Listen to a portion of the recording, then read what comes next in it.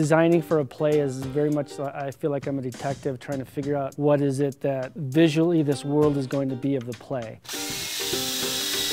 This play is called Peter and the Starcatcher. Well, it's the backstory to Peter Pan.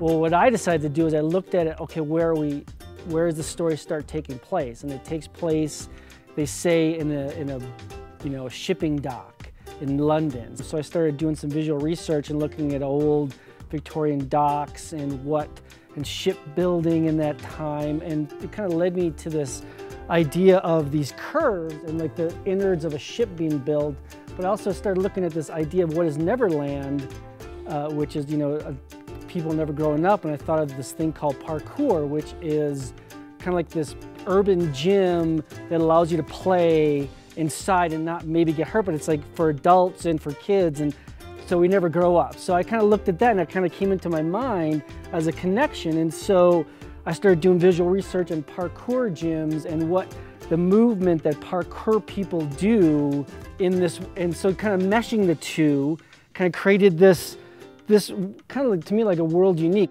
And then I do all kinds of little models that allow me to, create this world. That when an audience comes in, they'll recognize, oh, this looks like the bowels of a ship. Oh, this looks like a climbing wall. Oh, this looks like a skateboard ramp. So all those things kind of took place in my head as I designed this, and they're manifest visually, but it's a play. So it's helping to tell the story of Peter and the Starcatcher.